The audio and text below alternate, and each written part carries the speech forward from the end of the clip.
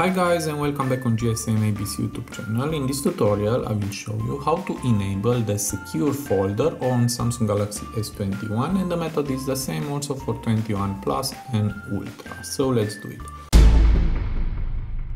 So to do that, just go to the top bar and swipe again. Now swipe to the right, and here we have the plus sign. Just press on this. And here we have secure folder. I hope you see. Just push it long on the icon and move it here and hit done. And now press on the icon.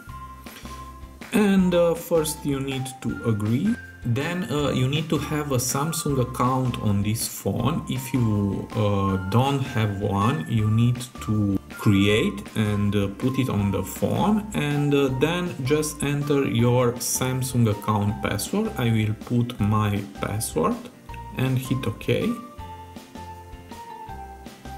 Now it's creating the secure folder.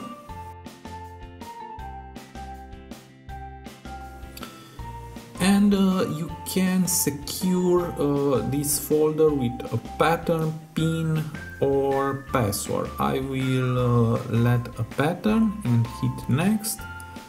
This is my pattern. Okay. And confirm. And now you can add apps in this secure folder. Now let's exit. Now let's go to all apps, and here is the secure folder. First you need to draw the pattern, your own pattern, and these are the apps from the secure folder. This is the secure gallery folder, the secure calendar, the secure contacts, and my files, internets and Samsung Notes. Also from here you can add whatever apps do you want in the secure folder.